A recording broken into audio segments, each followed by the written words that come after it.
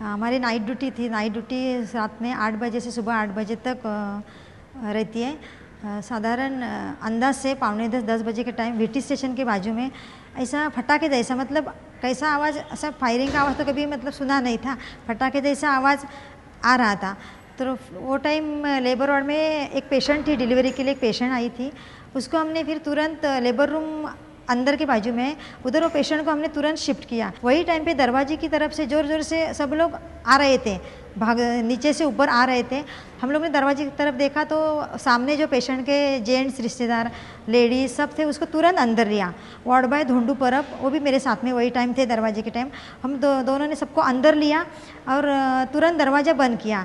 दरवाजे को ट्रॉली, चप्पल स्टैंड और वो लॉकर था एक बड़ा, वो लगा के, और जेंट्स लोग को वार्ड बॉय धोंडू परब बाथरूम की तरफ लेके गए। और अंदर से भी हम लोग ने दरवाजे के ऐसा ट्रॉली लगाया, वो ड्रम का स्टैंड रहता है वो भी लगाया कि कोई तुरंत अंदर नहीं आ सके। कोई आएगा तो उसको थोड़ा तो टाइम लगे। और वो वही टाइम पे वो पेशेंट डिलीवरी हो गई। फिर हम लोग डिलीवरी होने के बाद सब लोग नीचे बैठ गए, दीवार की तरफ सब लोग तुरंत नीचे बैठ गए। और हम लोग ने भी फिर पेशेंट को भी, हम लोग सब बैठे गए तो पेशेंट डिलीवरी टेबल पे थी, उसको भी तुरंत हम लोगों ने नीचे लिया, हमारे पास में उसको लेके बैठे। और जो बेबी डिलीवरी हो गया उसको माँ के हाथ में दिया और उसको बोला दूध पिलाओ कि बच्चा रोना ना पाए। हम लोग इतना डर गए थे, मतलब इतना फायरिंग का आवाज़ आ रहा था वही टाइम, हैंड ग्रेनेड का आवाज़ आ रहा था। हम लोग सोच रहे थे कि हम लोग बचेंगे ही नहीं, इतना सब आवाज़। वही इसमें भी फिर भी मेरे सामने वो पेशेंट थी और मैं बोले अभी ये पेशेंट को डिलीवरी के बाद कुछ होना नहीं चाहिए। और फिर बच्चे को बोलो दूध पिलाओ, बच्चे को तुम्हारे पास रखो, शांत रखो बच्चे को।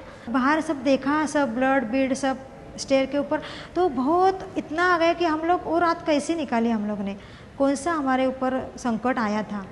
और वो हमारे लिए वो संकट, मतलब हम कुछ भी होता था हमारा वो टाइम।